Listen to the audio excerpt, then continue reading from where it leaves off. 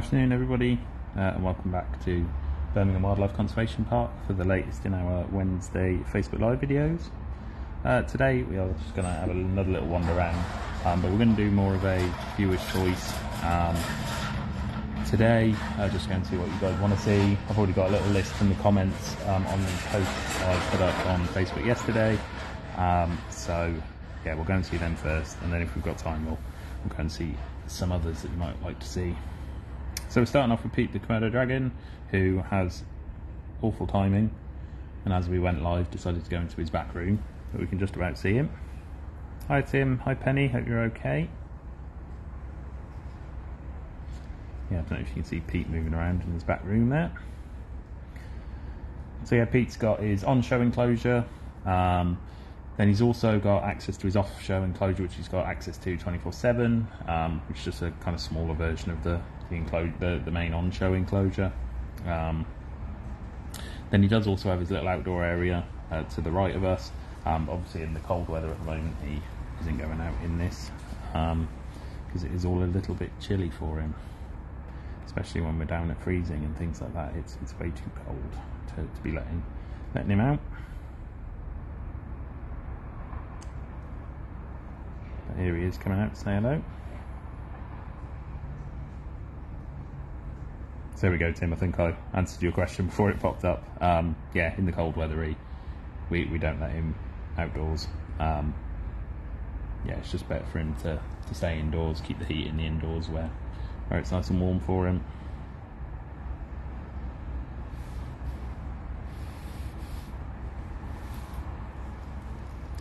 So yeah, he had a bit of a feed.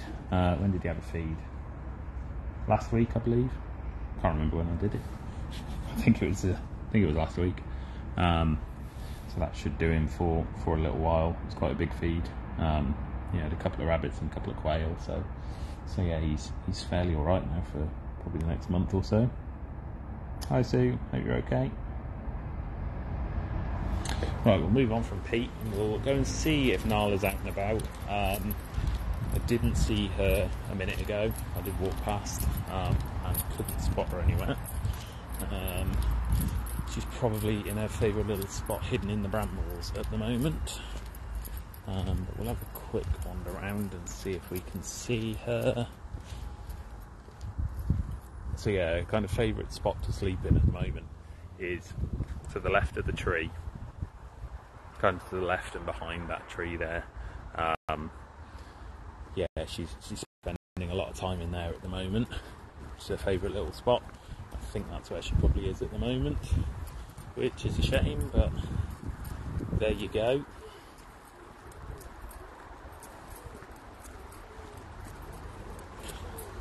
So Tim, the majority of the more exotic species will choose to stay indoors more. The majority of the primates will stay indoors more.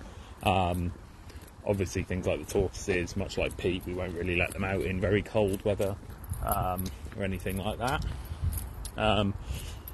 Things like red pandas and bush dogs and things like that, they don't really change their behaviour as much. Same with things like the otters, ocelot and things like that as well. They kind of do all the same kind of things. But yeah, there's not too much difference for quite a few of the species. Right, we'll come and see the red pandas, see what they're up to. I fed them about an hour ago, so hopefully they're still up and about, but maybe not. I can see Aria. Aria is over on top of the box there, and Mo is in that box there. So Mo is just there in the feed box, just having a bit of food.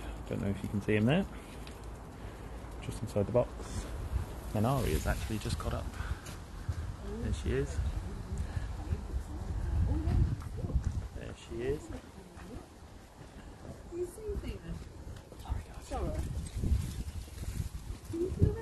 So yeah, we've got Aria just up on top there. Just came over to have a quick little look. Mo's still in the box. I think he's just about to come out actually. Yeah, he's just coming out now. Oh no, he's not. Changed his mind. Can you see the red panda up there? Got Aria up there. No, exactly, Tim. And something like the red panda is, you know, adapted for the cold weather. Very thick fur, very bushy tail, which they can wrap around themselves. Fur all over, really, even on the pads of their feet. So yeah, they are very well insulated against the cold. Oh, he's just turning around there, having a bit of a wander. Mo did come out of the box. I'm not quite sure where he's gone. Probably pop up on the climbing frame at some point. Oh, we've got the otters in here, haven't we? Yeah, Ari is going back to one of her favourite sleeping spots, which is on top of the nest box rather than in it. And Mo's actually just jumped up onto the climbing frame there. You can see his tail. Having a bit of a wander over. You'll probably just pop him, see him. Oh no, he's gone the other way. Thought he was going to pop towards the food bowl in the middle. But he's just going off to the right there. And yeah, Ari is having a bit of a scratch there on top of her nest box.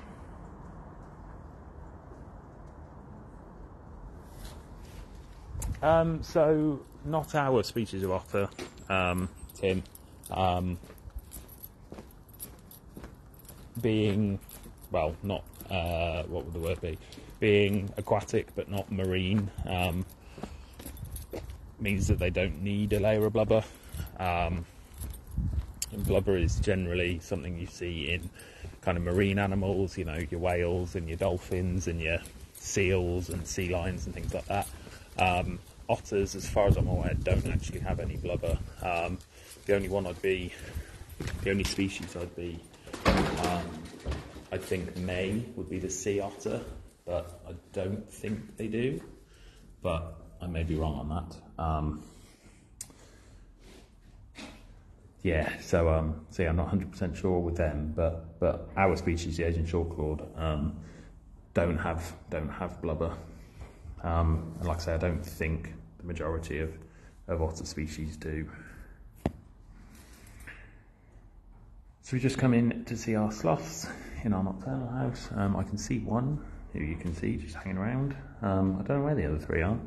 They might be in the slightly darker side of the enclosure, over to the right hand side. But I've got one here who I can see having a bit of a scratch at the moment. The Diriculi monkeys are also running around at the moment. Having a bit of a play fight. So yeah, we've got our little family of 4 sloths in here. Mum Safi, Dad Ermal, and then their 2 offspring. I think this one is actually Safi. I think, but I can't tell. Oh no, there's Safi. So this is Safi coming over from the right hand side. So yeah, I'm not 100% sure who this one is.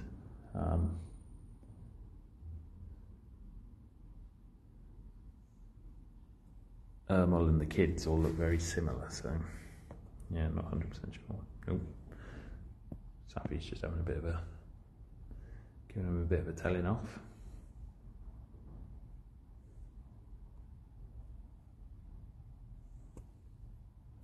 And going back to bed by the look of it.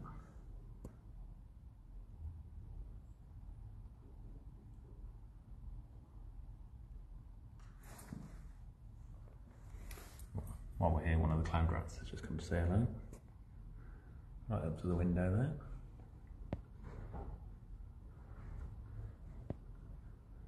They're all out and about actually. They're all quite active. One's actually half climbed up the wall, which is quite an interesting one. I haven't seen that before.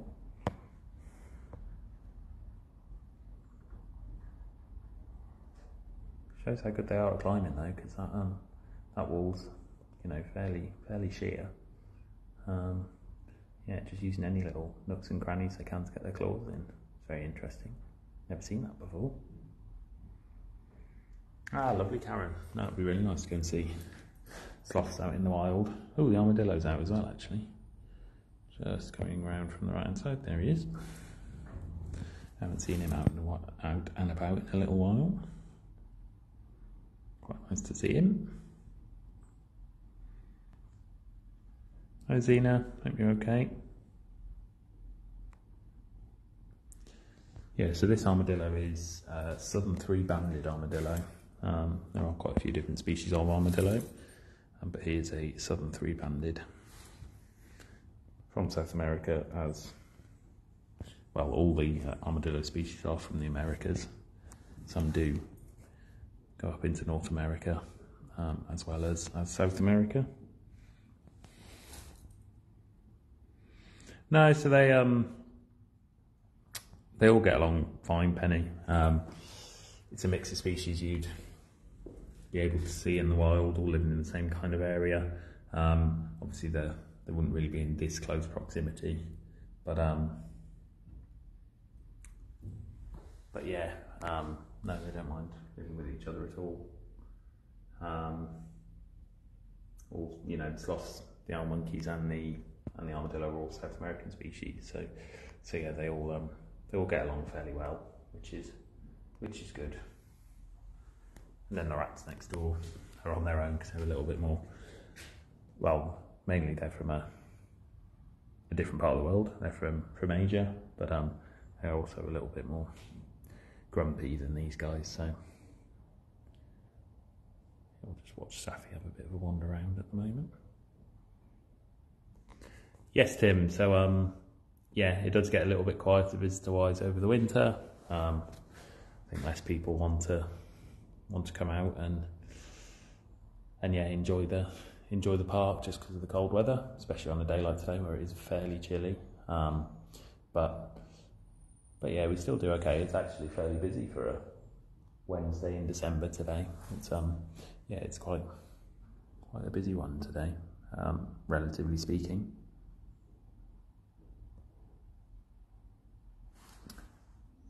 Right then, guys, we'll have a look at the pottos because they're actually both quite active at the moment as well while we're in here.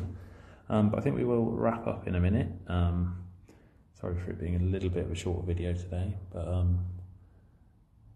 just got some bits that I do need to crack on with today. But it's quite nice to see the pottos both quite active today. There's one there, and where is the other one? Where's he gone? Oh, he's down there actually. So pottos are a species of loris from Africa. Not many in captivity, especially in the UK. I think we're one of only 2 or 3 collections of potto. These guys we hope are a breeding pair. No luck as yet, but fingers crossed one day they might produce a little one. That would be lovely.